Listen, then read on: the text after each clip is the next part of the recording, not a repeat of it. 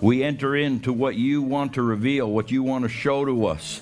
Open our hearts, open our ability to hear you. Le como no naya romo no shana naya le tene. Ite toro como no shoto toro mono shana ne. Le toto como no shana naya le to toro mono shana naya le to como no shata taya le to toro mono shana naya le ne nere mene shana. And anything that is not of your spirit, we bind it, we refuse it, we want nothing to do with it. Be gone, have no influence on us, this place, or anyone here today, in Jesus' name. And we welcome you to govern, to rule, to guide, to do what you want here this morning, in the name of Jesus. Amen. Amen. Let's be in agreement on it. Amen. I updated the handout. I'm not sure I even sent the updated one to you, Kevin. Did I? Okay. All right. So it is online. For those of you who are watching online, welcome. Good morning. And it looks the same at the beginning, but I added some pages at the end. So we looked at the first page, and we talked about what offense is, what it looks like. It's hanging on to something. The trap stick. There, the definition of the word offense on page 1, letter B, and how that works. We explain that. Don't want to go over it. Webster offense, something that causes a person to be hurt, angry, or upset. Something that's wrong or improper. Of course, that's according to our perspective. And that really showed up because we asked the question, and I listed these out. They're on page 7. How do we know if we're offended? I thought this should really be added to the handout because I found it really interesting how we look at ourselves and how we find if we're offended or not. So there was 12 different answers, so I listed them all out there. In summary, offense comes from getting hurt or getting wounded by something and then not letting it go. And when we don't let it go, it just stays on our mind, it keeps bothering us, etc. That begins developing an attitude. And the attitude, first of all, seems to separate the relationship. Whatever relationship there was there, it separates relationships, breaks relationships. But then it turns judgmental, critical. We start getting upset with the other person. Those were the three. If you want to summarize page 7, those are the 3 things that really showed up from your answers last Sunday, and I thought it was really good. That's why I included it. Go to page 10 with me. We're going to start at the back. So, page 7, the question last Sunday was, how do we know if we're offended? Okay? The question this morning, which ties into Romans 9 there, that's why we went there, is why do we get offended? 2 different questions. One is, how do we know when we are? Well, why did we get offended to begin with? Letter F there, this is a huge principle found in these scriptures that gives us some answers to this. I said, can you find it? Well, I'll help you see it this morning. So read through that with me. Romans 9. What shall we say then? The Gentiles who did not follow after righteousness, who did not seek salvation by right relationship with God, have attained it by faith. A righteousness imputed by God based on and produced by faith, which was a total insult to the Israeli thinking of that time. To traditional Israelis, it's still total insult to them because they worked so hard to try to do everything right. The law, measuring up. And the Gentiles come along and just get it by faith. And it's like, what? Verse 31, whereas Israel, though ever in pursuit of a law for the securing of righteousness. They were always trying to make sure they got the law right, make sure they're doing everything right so they be righteous, be in right standing with God, actually did not succeed in fulfilling the law.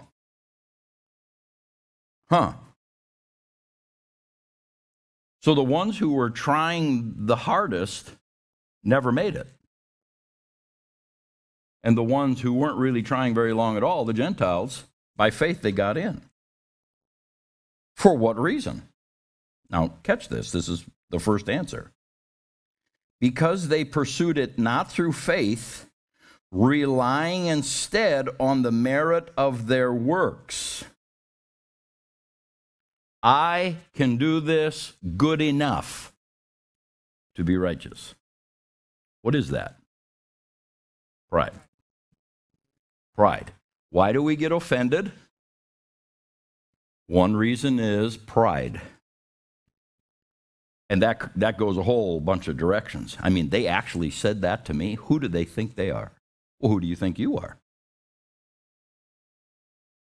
See, offense reveals us, not them. They usually get the blame, but it's actually showing what's in our heart. They didn't pursue it through faith like the Gentiles did. In fact, they got upset with that whole thing because we've been working at this how long? And we're still not good enough?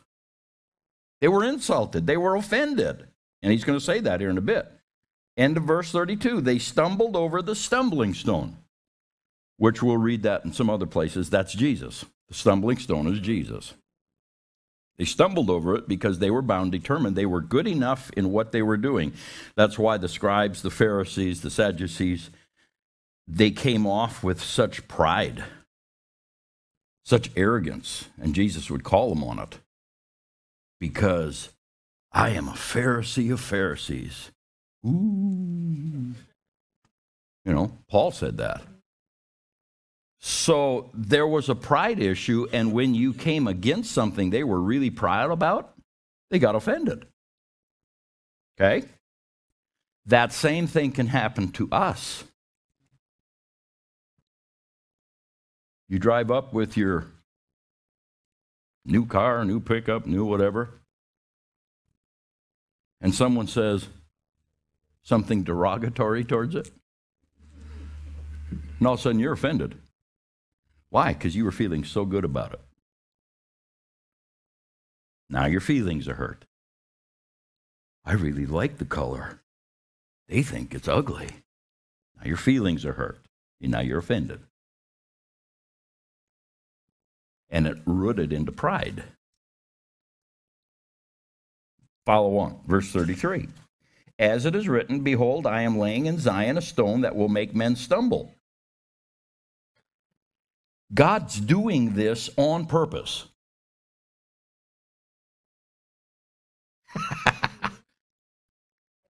A rock that will make them fall. Now, there's two things applied to Jesus, and whenever that's talked about, it's an Old Testament prophecy, Isaiah 28:16. But whenever it's talked about, two things show up in the New Testament. Stone, Jesus is a stone that makes men stumble, and he's a rock of offense. I'm reading the Amplified there, a rock that will make them fall. But if you read the other translations, King James, New King James, etc., it says rock of offense. But he who believes in him, who adheres to, trusts in, and relies on him, shall not be put to shame, nor disappointed in his expectations. So God intentionally set this up so it's easy for us to fall, to stumble, to trip over this truth, or to actually get offended by this truth of Jesus. But if we use faith, which that's what he's talking about here, if we believe in him, two things won't happen. Well, these two things are revealing why we get offended. We won't be put to shame. Shame is when you feel really bad about yourself and what you've done in your existence and who you are, and it can go in numerous different directions. It was one of the first things that showed up after the fall in the garden, was shame. Okay, so it's really deep-rooted in the human race. What is shame based on? It's a dual thing. Pride is mixed in with it, and what else? Somebody said it. Fear. We are afraid to look bad. We're afraid to be made fun of. We're afraid to be pointed out as inadequate or we don't measure up. See, that's all that shame realm. We're afraid that someone is going to say we're not good enough. We don't measure up. Shame is rooted in fear, because I don't want that to happen. People who are afraid of public speaking, it's rooted in fear. Because of, well, I don't want to look bad. Shame. I don't want to get in front and say all kinds of dumb things. Shame. Because, see, then you don't measure up. So just play a scenario. So you get up and you testify, or you say something, or I ask you to come up and speak for 5 minutes, and you just butcher it. It's just you fall all over yourself. If someone comes up to you and says, "That didn't go too well, did it?" You're going to be offended. Right? If that's going to be a hurt. I mean, you actually said that to me. I know it was really bad. And then you went and bring it up. Why are you so non-loving as a Christian? If you hold on to that feeling towards them, you're going to be offended. Shame. So shame and offense go together. When someone does something, says something, somehow it's like we're not as good as everybody else. Guard that. Because if you don't, offense is going to follow. And nor be disappointed in his expectations.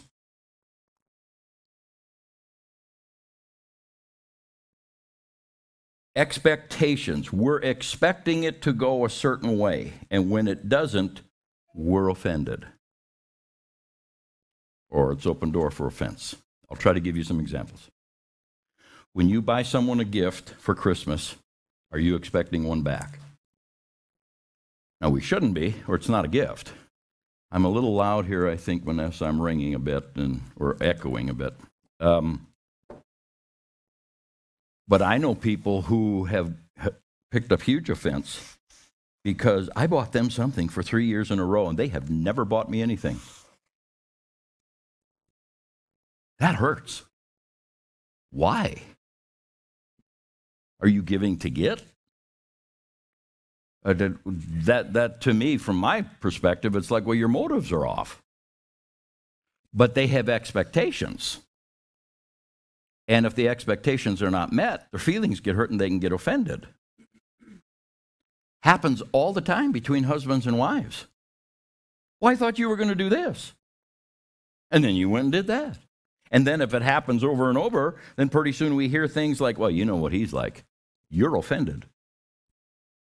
That's where that statement would come out of. Because you had expectations of what would happen in the relationship, and for 5 times it didn't happen that way, and you're holding on to it, and it's coming out of your mouth. Well, you know what? This one, you know what men are like. That's a statement of offense. You're hanging on to hurts that you've never let go of, and as a result, it came from not having certain expectations met, but now you're holding on like a monkey to those hurts, and you're being critical, judgmental towards men. Well, you know what men are like. Well, maybe we are like that. That's not the point. The point is, you're offended. That's where racism comes out of. Well, you know what, fill in whoever, whatever color, whatever term you want to put there. You know what those people are like. That's a racist statement. And chances are really good that statement's coming out of your own offense. Because someplace you have a story you could relate that gives you the attitude of why you feel that way towards those people. That story is unforgiveness. You've never let it go. It is coloring your thinking today.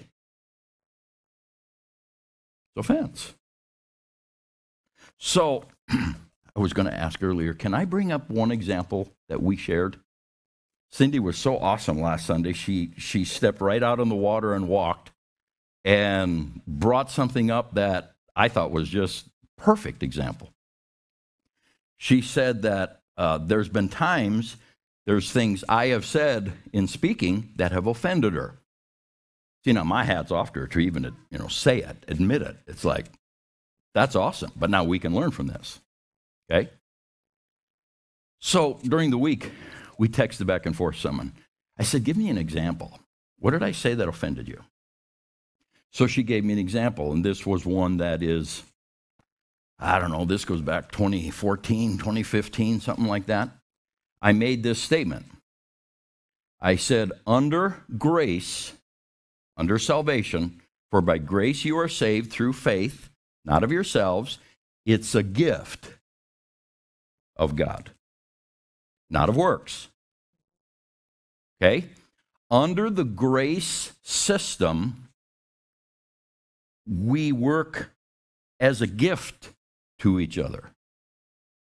What I do for you is a gift. What you do for me is a gift.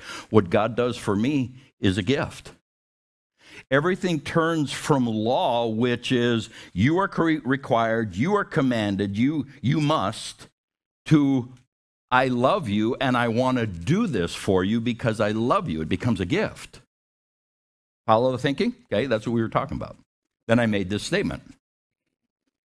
I said, as your pastor, I don't owe you a thing. And as congregational members, you don't owe me anything. And see that she admitted that bothered her. And I thought, well, that's good. We should talk about that. Just because I don't owe you doesn't mean I don't want to help you or work with you. And just because you don't owe me doesn't mean you don't want to be part of what we're doing. It's a motivation check. Let me say it this way. Does God owe us anything? You're sure? He doesn't owe us anything. Okay? So then why would I owe you something if he doesn't? I'm supposed to be an imitator of him. If he owes nothing, we owe nothing. Now, this is deep. You're going to have to put your thinking cap on. Okay? So she, as we were talking, she said, well, initially it hurt my feelings. Why would that happen? When I say, Ken, I don't owe you anything. Why would that hurt Ken's feelings? Because he thinks I do. It's an expectation. Well, you're my pastor. You owe me something. No, I really don't. I want to minister to you. I want to counsel you. I want to help you. I want to guide you. I want to bury you because that means I'm living longer than you.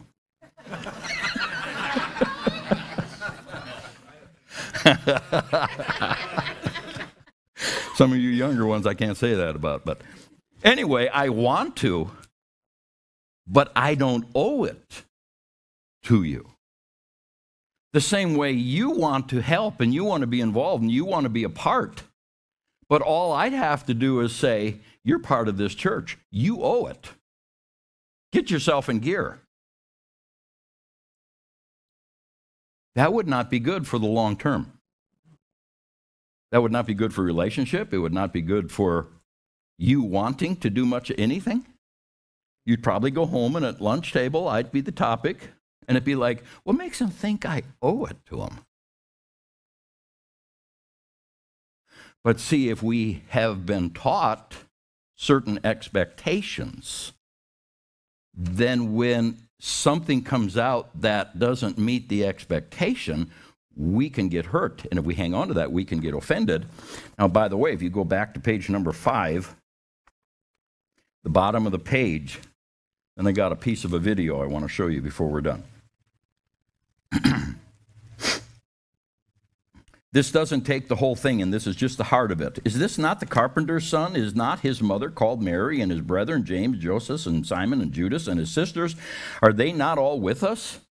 Whence then hath this man all these things? And they were offended in him. But Jesus said to them, a prophet's not without honor, save in his own country and in his own house.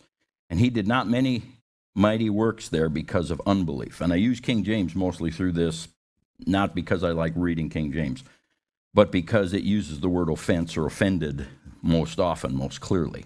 Okay? So now if you back up about, 10, 15 verses, in this chapter, Jesus is doing some heavy teaching. And this was the result. Who does he think he is to say these things? We know him. We know his family. We know his brothers and sisters. Who does he think he is? They didn't expect him to say what he was saying. And they got offended. He probably stepped on some toes. Jesus did that from time to time. And they got offended. Because in their mind, this is who he is, this is how he should be behaving. And now he's stepping out like he's some kind of great teacher, he's some kind of religious person, and they got offended with him. So if you get offended with my teaching, I'm in good company. They got offended with Jesus' teaching too. And usually offense in something that's said like that is tied to one of those three. Fear of getting hurt, fear of being shamed, pride, or an expectation. We were not expecting church to go an hour past noon.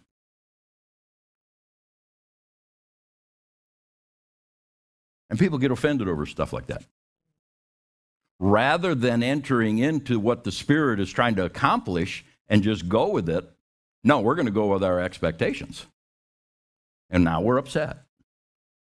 And if this is going to, now fear is going to talk. And if this is how this church is going to be every Sunday, we're going to find one that's done at noon. So you're afraid we're going to go too long and interrupt your schedule. Oh, this is good, isn't it? So there's only one guy who I follow occasionally, who's a prophet. I've kind of shoved the rest under the bus because they just missed it so bad. Now, a couple of them apologized and owned they missed it during the COVID, last election, that whole thing. And that's okay. I just don't feel drawn to follow them. But there's one guy who has been consistent, and he's been pretty good in hitting it, so every so often I peek in on him. Now, he had a prophecy for 2024 that I never listened to, but I was going along, and he popped up, and I just felt my spirit go, listen to this. It was about April of 2024, the month we're in. So I listened to it, and I thought, whoa, that's really good. So I pulled a couple of excerpts out of it that I want you to hear concerning offense. So listen to this, if you would, please. Go ahead and play that.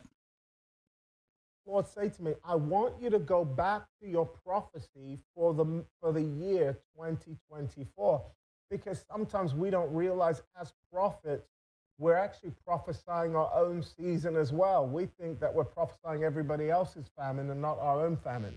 We think we're prophesying everybody else's storm and not the storm we're going to go through ourselves. And so as I went back to watch over that word, I want to give you this bootleg version. Look at this.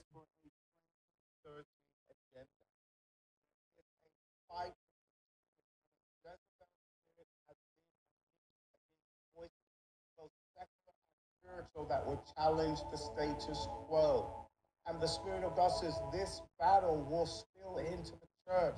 For many will fight leadership in this next few seasons, saying and thinking they're doing it in the name of the Lord. But the Spirit of God says, This will be a year where we'll see brother betray brother and Christian rise up against their leaders, roaring blood, saying these men can bleed. But the spirit of I believe that we're in that season right now. This is that moment.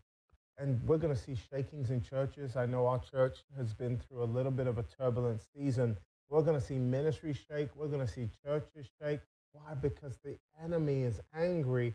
And so he's affecting the communication lines. But in the midst of it, I want you to know the Lord says, I am using this as a moment to sift out like a sieve that which is not meant to be a part of your next season. And let me tell you the painful part of that, just so you can be prepared. The Lord said to me that I want you to tell them that God is going to sift you from bad people and good people. God is going to sift you. And you're going to be like, God, what do you mean, Prophet Tony? God is going to shake not just the bad people out of your life. I want to prepare you that God is going to shake some of the best people out of your life as well. And you're going to look and you're going to go, God, I don't understand. Why are you shaking? Why are you shaking good people? What are you doing right now to these great people? And the Lord says, I am intent that my vision and my word stands in the earth more than I am intent on you keeping your special relationships. And so what I'm doing right... Okay, catch that part. Once good people stop us from doing what God needs us to do, he will shake them out of our life so his vision gets accomplished and we're not spending all our time with these good people. Okay, go on. Now, as the Lord says, I am shaking the house because I did not declare that I will build your church. I declared that I will build my church. And the Lord says that the gates of hell would not prevail against it. And so the Spirit of God says, sons and daughters, I did not say that hell would not try. I simply said that in their pursuit, they would not prevail. But know this as the Lord, that the Lord says, even as I begin to go through the churches across the world, the Lord says, you will know the churches that are mine, not by their shaking, but the Lord says, by their abiding. For the Lord says, the fruit that abides after the shaking, the Lord says, is the fruit that I am requiring to be strengthened right now in this hour. Okay, so now he's going to label some of that fruit. So there is an intentional shaking going on this year, specifically in April. He's going to talk about it yet. And he's looking for who's going to handle the shaking correctly. Okay, go on. And so the Lord says over you, I am delivering you. I'm delivering you from every man-made relationship. I'm delivering you from every man-made covenant. I'm delivering you from every man-made business deal. I'm delivering you from every man-made negotiation. I'm delivering you from people you thought were your soulmates, but they were your inmates. And the Spirit of God says, allow me to shake so that the Lord says you'll grieve for a moment, but the Lord says you'll see on the other side what I have been doing all along was I was preparing the ground, not just for Joseph, but I was preparing the ground for Judah. I was preparing the ground for Simeon. I was preparing the ground for Gad.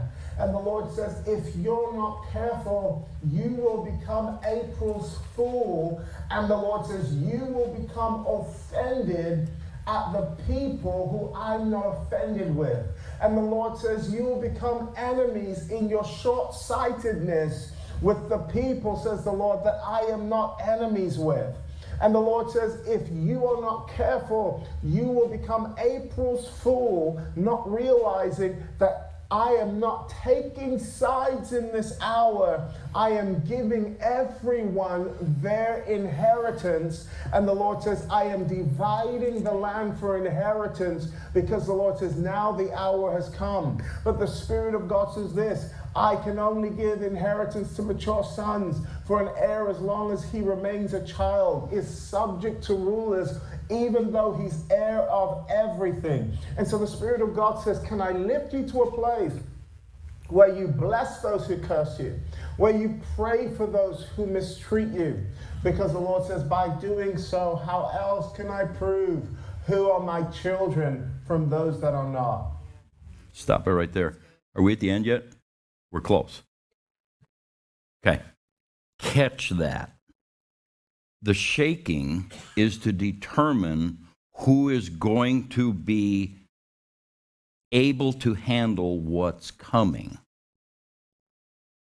If we're going to get offended, and I'll have you back it up maybe 20 seconds if you can, and replay that little part. If we're going to get offended and handle people the wrong way, God is watching, and he's saying that will disclude you from what's coming, which in the big picture is tremendous outpouring of his Spirit, because we're being tested now to see if we're capable of handling offense, which tells me this: when the Spirit really starts moving, there's going to be a lot of offense available, and we just can't pick it up.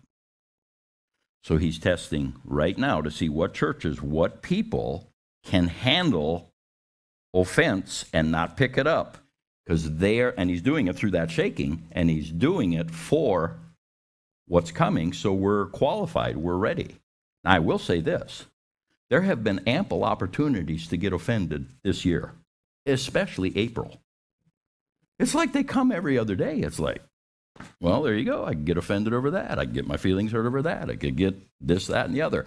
If we don't mature enough to get beyond that, it will stop us personally or us as a church from being in the next move of the Spirit. He won't trust us with it because we couldn't handle offense correctly.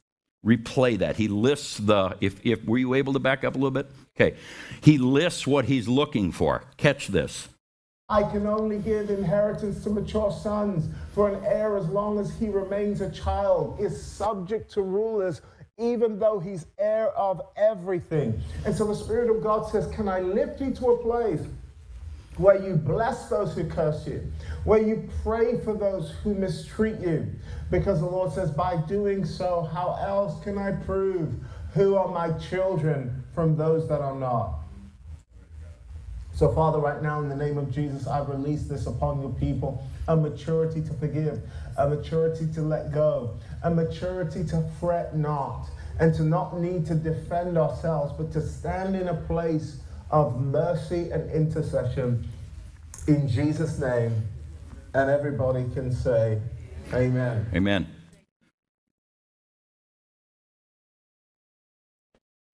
So, that's amazing. That's exactly what we're talking about. That's what we're dealing with. Now, he's talking about where things are going to go, and God is qualifying us through giving us opportunities to get our feelings hurt, be offended, and not let it go. If we do that, we're going to disqualify ourselves. We need to be mature enough we can walk past that stuff and go, I bless them, I pray for them, God, do your best in them. I am not going to badmouth them. I'm not going to talk them down. I'm not going to make fun of them. I am going to learn to handle offense in a godly manner, so we're ready for what's coming. Okay, so now this applies, and I think I'll get into this at the end of the message this morning. This applies specifically to us here because we have not only the move of the Spirit that is promised, that last days ingathering coming, we have some wonderful opportunities that we need to, how would you say, get ready for and make some big decisions on.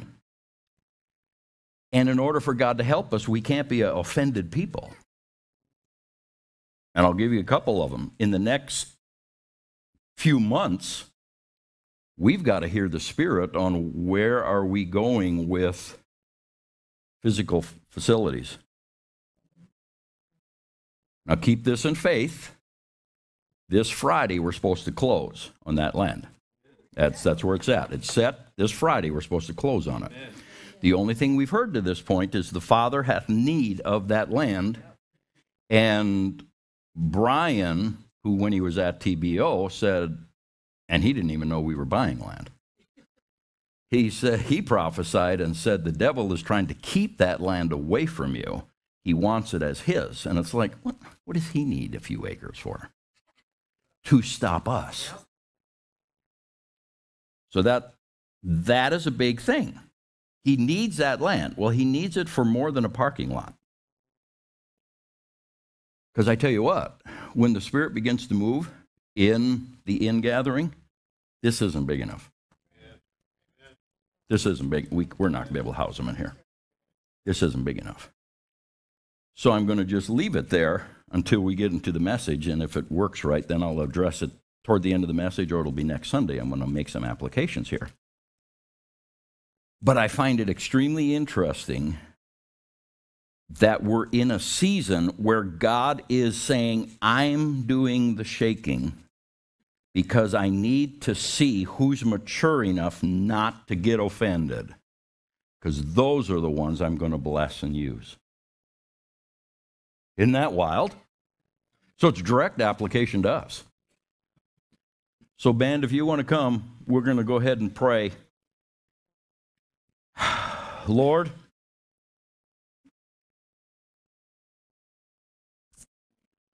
as we follow you, as we seek to hear your Spirit, as we listen, we are asking the thing that you're pointing out here. You've been doing it for a few months, and now through Tommy, it was just kind of reaffirmed.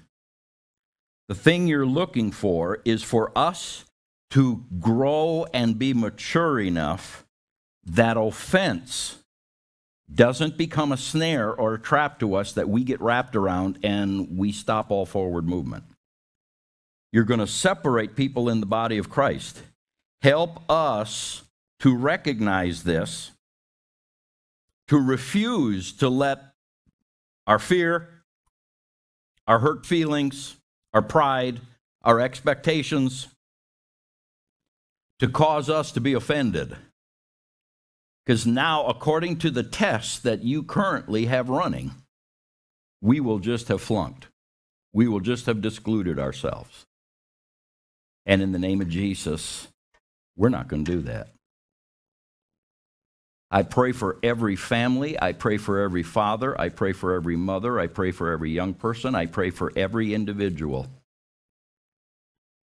As things happen in our lives that would give us the opportunity to be offended, because either our pride got hurt or we're fearful of something bad happening, or didn't meet our expectations, something here just ground us the wrong way, and we have the opportunity to be offended. Holy Spirit, I am asking you to immediately, with force, get in our face and make sure we don't grab on to that opportunity. We have to grow past the childish way of thinking, like Paul talks about in 1 Corinthians 13, and become adult-like in our thinking. And part of adult-like thinking is we aren't offendable. We can't get offended. That's the goal we're after.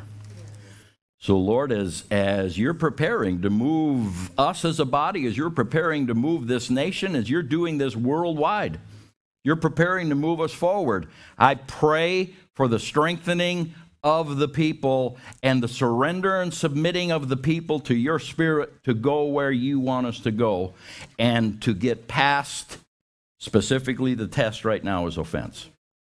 To pass this test in Jesus' name. Amen.